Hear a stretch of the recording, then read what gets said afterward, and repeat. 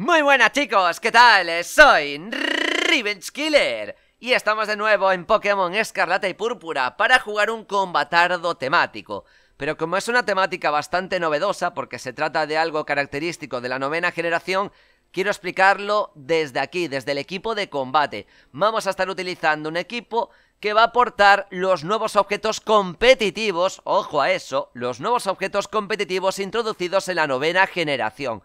Es verdad que ha habido una ingente cantidad de nuevos objetos en Paldea, pero muchos de ellos son para el picnic y demás. Competitivamente, solo 7. Lógico, un equipo Pokémon se basa en 6, por lo tanto un objeto se ha quedado fuera. En esta ocasión ha sido el escudo habilidad, que es un objeto que impide que la habilidad sea intercambiada, sea suprimida, etcétera. Así que vamos a explicar qué demonios estamos utilizando por aquí. En primer lugar, la Hierba Copia. Si yo por ejemplo meto a mi culo sensual delante de un Excalibur que utilice Danza Dragón, mi culo sensual se va a bostear en un nivel el ataque físico y también la velocidad. Va a copiar exactamente lo mismo ese bosteo de las estadísticas. Ojo, importante, siempre que lo hagan en tu puta cara y además lo vas a consumir, así que es de un solo uso. Luego tenemos al calvo baneado, eso de Melenaleteo es completamente falso, tiene el amuleto puro, que es un movimiento que se impiden que se bajen las estadísticas.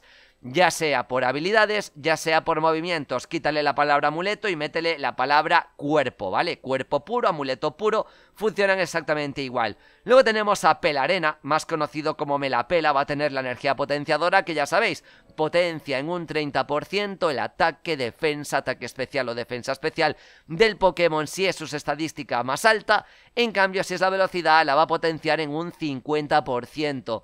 Luego tenemos a la deshuesa, cuidado, que no es Rosalía, pero casi, va a aportar la Capa Furtiva, que es un objeto introducido para mí. Impide que salten los efectos secundarios. Si por ejemplo me utilizan un sorpresa, no voy a retroceder. Si me utiliza un escaldar, si es que en alguna ocasión va a estar escaldar, no me podrían quemar, ni tampoco de lanzallamas, ni paralizar de rayo, etcétera, etcétera. Luego tenemos al rodilla pezón, tenemos a nuestro pedazo de Medicham con guante de boxeo, que es un objeto que, ojo importante, no funciona con la habilidad puño férreo, es decir, no se estaquea. Si lleváis guante de boxeo, por ejemplo, en un Pokémon con puño férreo, no se va a estaquear y no os va a valer para nada. Va a ser prácticamente lo mismo a no llevar objeto, va a potenciar en un 20% los movimientos que se basen en puños. Y además también impide el contacto directo con el rival. Si por ejemplo tiene casco dentado no te vas a dañar, si le das a un Garchomp con piel tosca tampoco te vas a dañar. Luego tenemos a nuestro Caranardo, tenemos al Brelunardo, cuidado, que viene con el Dado Trucado, que es un objeto que hace que los movimientos que golpeen varias veces, veas el Semilladora, en esta ocasión, yo que sé, un Carámbano por ejemplo, un Pedrada, siempre lo va a hacer 4 o 5 veces y tiene un 50% de que sea 4 veces, un 50% de que sea 5 veces. Y ahora sí, he explicado todo lo nuevo, que creo que era bastante necesario. Vamos al campo de batalla porque nos queremos dar de hostias. A la acción, que dice rodilla pezón. ¡Han matado a Kenny! ¡Hijos de...! También he de decir que se me olvidó comentarlo que estoy utilizando al calvo baneado, estoy utilizando a Melenaleteo, un Pokémon que efectivamente está baneado, pero recordad, ahora mismo que faltan 1,5 millones de Pokémon y demás, voy a seguir utilizando a prácticamente todos, un Coraidon, un Miraidon no, en combates normales, en combates habituales, pero un Ferrosaco, un Houndstone, un Melenaleteo, en determinadas circunstancias sí que lo voy a estar utilizando, ¿vale? Luego ya cuando abran el Pokémon Home y demás y dispongamos de 1 millón de Pokémon y seguramente muchos regresen del baneo, entonces ahí ya jugaré de otra manera, pero de momento no me quiero frenar y quiero disfrutar esta generación al máximo sin prácticamente baneo alguno. Eso no quiere decir que no lo sacate ni muchísimo menos, pero en fin, he explicado esto, vamos a combatir contra Alejandro, que no sé yo si es el jugador al cual Lady Gaga le dedicó su canción.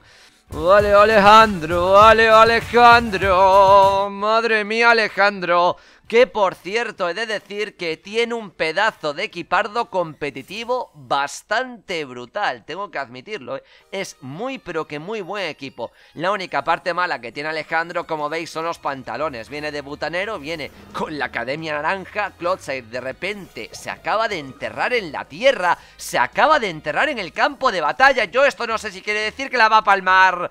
La verdad que no lo sé, y cuidado a Clodsire porque puede colarme rocas, puede envenenarme, puede atacarme directamente con veneno, con lo cual tampoco me va a gustar. Entonces, como no sé qué demonios va a hacer Clodsire, pensé que quizás podía empezar con Earthworm. No ha sido el caso, así que voy a comenzar drenando a su Clodsire. Soy más rápido que él, soy como David en Gnomo. Soy 7 veces más fuerte que tú. Muy veloz, no me envenenes, cabrón, disemillar. Disemillar de deshuesar, cuidado, porque yo digo la palabra deshuesar y ya pienso en Rosalía y pienso también en despecho. Entonces vamos a utilizar un absorbe fuerza que me va a venir como picha al culo ahora mismo, míralo. Va a entrar Skeledirge, soy defensivo especial. Y claro, Skeledirge, a ver, Skeledirge es defensivo físico, también me puede causar bastantes problemas. De momento le voy a disminuir el ataque físico, que por cierto no consume, un ataque físico que no gasta, la verdad. Pero en fin, es lo que acaba de ocurrir. Entonces, Skeledirge me countea en cierto modo también, evidentemente.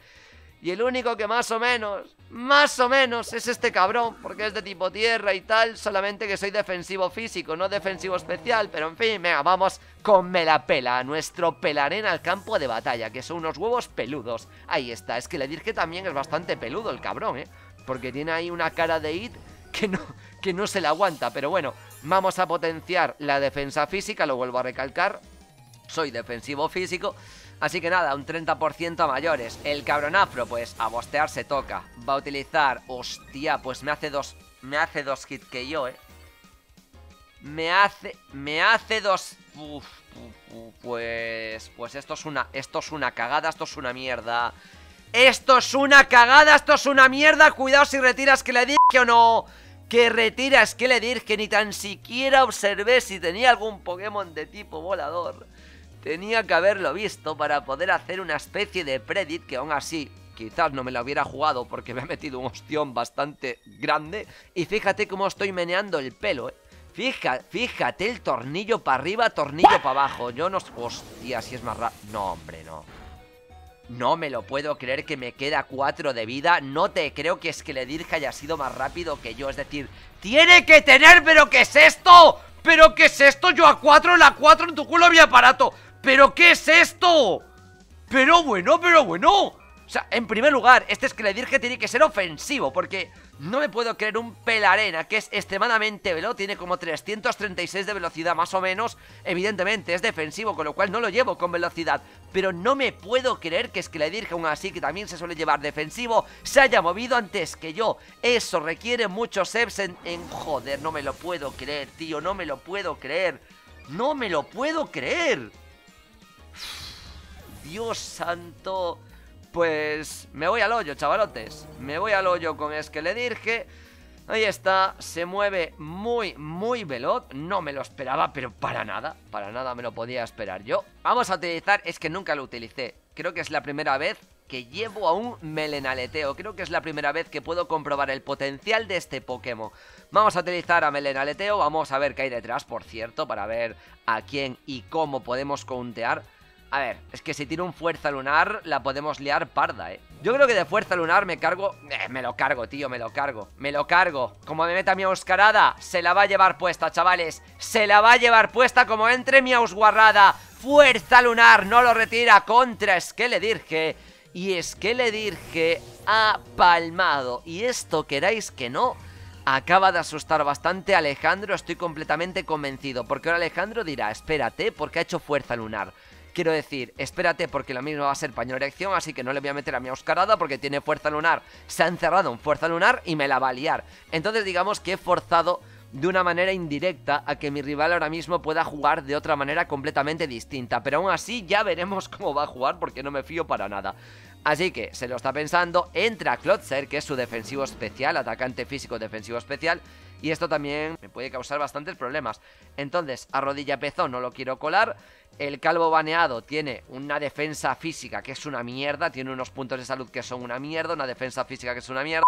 Así que me puede incluso reventar de one hit que yo. Vamos a meterle la deshuesa. No, no, no, no, no, no, no, no, no, no, no, no, no, ni no, ni no, no, no, no. Vamos con la deshuesa, chavaloncios. Va a colarme el tóxico el cabrón. Va a colarme el tóxico y eso no me gusta nada. A Arboliva no le gusta el tóxico que le acaban de colar. Mira que en esta generación es como que uno ya se olvida que existe el tóxico, porque muy pocos Pokémon pueden llegar a tenerlo, ¿no? Lo puede tener Clodsire, lo puede tener también Quaquaval, lo puede tener Toxa, evidentemente, pero digamos que son poquitos los Pokémon que pueden llegar a tenerlo. Entonces voy a hacer Absorbe Fuerza por si se le ocurre retirar a Clodsire. No vaya a ser que se le ocurra retirarlo, es bastante posible, también puede hacerme el polla nociva. Pero lo mismo me mete a Meowscarada, Quaquaval, que no creo ni de coña que me meta a Quaquaval porque es un Pokémon de tipo agua y está. No lo va a retirar, Clodsire se queda en el campo de batalla, vamos a disminuirle su ataque físico, esto me beneficia para futuros Pokémon. Y luego ya veremos, pues efectivamente me va a atacar, utiliza el polla nociva, vamos a utilizar el disemillar. Así que... vamos a recuperar vida fumando hierba, él también, pero aquí pueden pasar cosas que no nos gustan, chavaloncios. Pueden pasar cosas que no nos gustan. Va a tener el lodo negro, ay, ay, ay, ay, ay, y yo el objeto que tengo es simplemente para que no me pasen cosas malas, pero eso me da un poquito igual. Así que ahora sí, voy a utilizarle otro drenadorcillas. Yo creo que no me mata entre unas cosas y otras, yo creo que puedo... No, Meowscarada no, porfi. Meowscarada no, porfi, no, no, no, no, no, no, no, boludo, vale... Va a entrar Kilowattrel, atacante especial donde los haya. Y claro, atacante especial de tipo eléctrico, correcto, por esa parte lo podemos resistir muy bien. Pero también va a ser atacante especial de tipo volador. Entonces, eso es súper eficaz. Y en el momento que me caiga un movimiento súper eficaz a deshuesar, yo creo que por muy defensivo especial que sea, no voy a aguantar. Y eso que Kilowattrel tampoco que sea aquí la panacea. O sea, a ver, aquí Kilowattrel, ya tú sabes, güey, lo que te quiero decir. De todos modos, me voy a sacrificar, la voy a palmar de Mallorca y ya estaría, no pasa nada. De momento se lo piensa, porque Alejandro... no sé, Alejandro cada turno aquí se está tirando 17 años y medio. Va con el tag, va con... ¡No muera! ¡No retroceda, perdón! ¡No retrocedas! ¡No retrocedas, cabrón! ¡No retrocedas, puto! ¡Ahí está!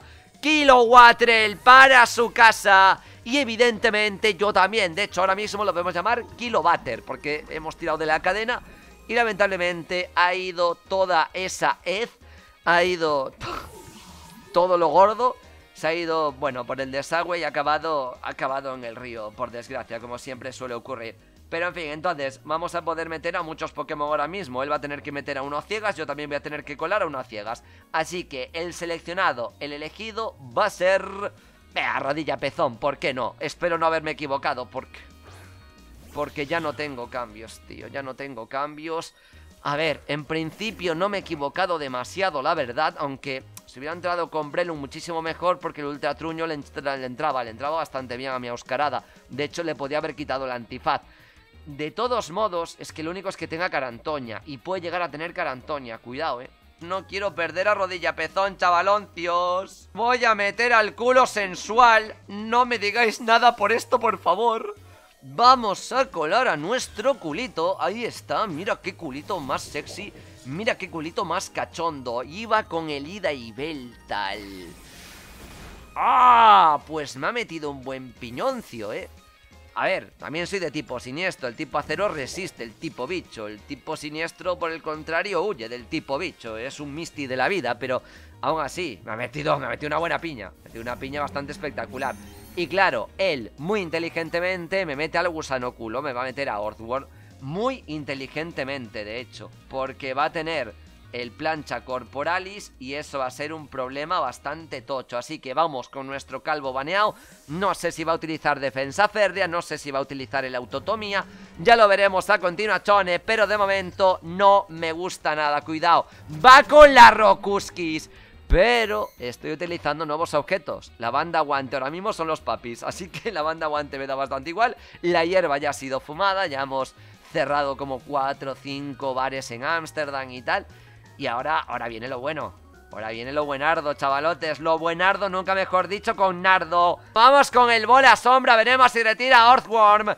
Porque como tenga movimientos de atacante físico y lo ha dejado, y esto me preocupa. Esto me preocupa mucho. Le bajamos la defensa especial que da igual. ¡No! ¡No! ¡Voy a morir! ¡Voy a morir! ¡Voy a morir!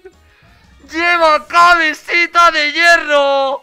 ¡Lleva cabecita de hierro! ¡I can't believe my fucking ages, tío! ¡No me lo puedo creer!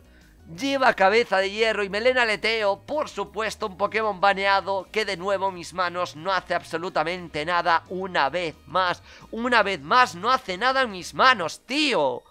¡Qué malo soy, joder! No me lo puedo creer, tío. Yo cuando utilizo un Pokémon baneado es que hago el puto ridículo, de verdad. Esto es patético, pero bueno, voy a utilizar el abrecaminos, esa es la idea. Intentar meterle miedo al gusano. Intentar, yo que sé, que no sé qué puede hacer Earthworm ahora mismo, pero yo lo que quiero es bostearme la velocidad para ser más rápido que todo lo que tenga detrás, porque este combate, no nos vamos a engañar, este combate está prácticamente perdido. Vamos, Alejandro, que no tenemos todo el día, de hecho tenemos 20 minutos como máximo, así que ahí está, pues lo ha dejado, abre caminos, me bosteo la velocidad y por favor que no me sorprenda. Vale, perfecto, cabeza de hierro, aguantamos, vale. Bien, aguantamos. Y eso es bueno porque tenemos el puñito. Y ojo porque esta víbora, esta anaconda, cuidado, porque el puño le entra por la boca y como le llegue hasta el fondo va a tener ahí una forma un poquito extraña. Sobre todo porque ya le metemos crítico, que es completamente inútil este crítico. Pero coño, he metido un crítico. Es verdad que es inútil, correcto, pero he metido un golpe crítico, algo que creo que es digno de alabar y que es digno también de decir, oye, acaba de ocurrir, debe ser el segundo crítico que meto en todo el año, así que no está del todo mal, al menos en el momento que estoy grabando este vídeo. Vamos a ver quién entra, le hemos metido bastante presión, a no ser que Meowscarada sea pañuelo erección, espero que no, Uf, que no lo sea, que no lo sea, que no lo sea, que no lo sea, por favor, te lo suplico, por favor. ¡No es! ¡No es! ¡No es! ¡Pero esas Meowscarada! Y cuidado que va a tener la banda guante. Y dicha banda guante me puede dar por detrás y por delante. Cuidado, cuidado, y da y Beltal. Vale, perfecto, vamos a aguantar. Vamos a aguantar, va a mutar al tipo bicho. Vaya pedazo de piña. Es que Meowscarada mete unas piñas demenciales, mete unas piñas espectaculares con cualquier cosa que golpee. Regresa al equipo. Y ojo porque el que vaya a entrar también puede palmarla y muy muy fuerte, porque a lo mejor la idea era utilizar o aguantar así, aguantar con las as y demás y que Quaquaval me remate de Aquajet. Pero yo creo que Quaquaval no me va a reventar de Aquajet. También te digo una cosa, ahora mismo puede utilizar la teracristalización. Y si utiliza la teracristalización no va a ser ni de calidad, no va a ser nada barata, de hecho me va a hacer bastante pupitar. Y esto tiene su riesgo, Quaquaval me puede barrer, si me debilita me puede barrer, porque se bostea la velocidad, si me debilita con el movimiento de tipo agua, y también se puede bostear el ataque con el Moxie, con el autoestima. Así que esto puede ser un auténtico problema. Vamos a ir con el psicocorte cerebral. ¡Psicocorte contra Quaquaval! Y Quaquaval crítico el psicocorte, pero bueno, estos pezones que están aquí, estos pezones están completamente repletos de piercing. O sea, los han pinchado por todos lados. Están completamente con piercing por la izquierda, por la derecha, y vete tú a saber también en dónde. Y Meowscarada no va a poder hacer absolutamente nada ahora mismo, a no ser que vaya con el golpe bajo, que lo tiene. Golpe bajo, adiós. Golpe bajo. Hasta luego, Lucas. Hasta luego, Lucas. Y vamos a meter evidentemente a nuestro Caranardo, pero ojo, porque el combate está ahí, El combate está bastante jodidito ahora mismo. Vamos a intentar rezar, vamos con el ultratruño, vamos a reventar a Meowscarada, sabe de sobra que ya no le vale para demasiado. Me imagino que lo va a dejar en el campo de batalla porque retirarlo ahora es un auténtico suicidio, o sea, que Clodsire se coma el cambio 2 movimientos es un auténtico suicidio. Así que me imagino que lo va a sacrificar, tampoco hay que pensar mucho aquí. Y ahora que entre Clodsire y lo normal, si me estuviera jugando mis dineros locos en un casino en Las Vegas, por ejemplo, pues sería dormir a Clodsire, sería utilizar el esporas locas y a partir de ahí dormir a Clodsire y reventarlo por todos lados. Pero ¿sabéis qué os digo? Que me van a comer todo el higo entero, chavalotes.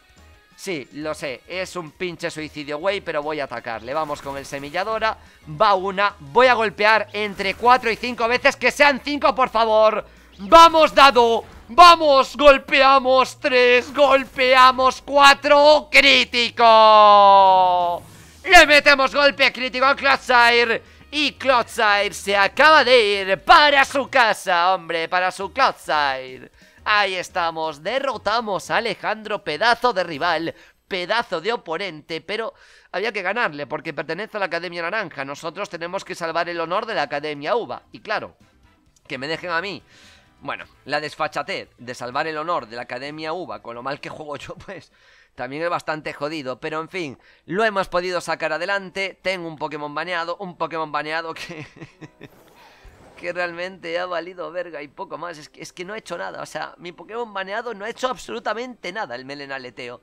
A ver, sí, le bajó la defensa especial, que ya ves, Truth. Me quedaban todos atacantes físicos. Le bajó la defensa especial. Ni tan siquiera le dio KO a un Pokémon con lo que se supone que golpea tan duro. A un Pokémon que defiende por la parte física como un camión, pero por la parte especial no defiende absolutamente nada. Y eso lo hemos visto por el canal, que lo he utilizado yo. Y aún así, es que no lo ha dejado ni a vida roja. O sea, me ha parecido lamentable, me ha parecido patético. Pero en fin, el combate ha sido espectacular. El combate lo hemos llevado hasta el final y resulta que hemos podido vencer. En todo caso, espero que os hubiera gustado. Espero que podáis dejar un pedazo de like afro. Y recordad también que os podéis suscribir si es que todavía no lo estáis, que espero que sí. Pero si por ejemplo llega alguien nuevo, si os suscribís se agradece muchísimo, ¿vale? Dicho todo esto, tenéis abajo a descripción todas y cada una de mis redes sociales por si me queréis seguir. Desde mi canal de Twitches locos, pasando por mi servidor de la Discordia, mi propio Twitter, Instagram, Motiquitaca, es que lo tenemos todo. Está absolutamente todo por ahí. Que ojo, que no me sigue ni Dios en ninguna otra red social, correcto. Pero mira, si me seguís perfecto, si no me seguís, pues por lo menos disfrutad los vídeos, ¿vale? Y ahora sí que sí, os deseo que paséis... No te suicides, cabrón. Espero que paséis un feliz día y nos vemos, por supuesto, mañana, o al menos eso espero. Hasta mañana, cabronafros.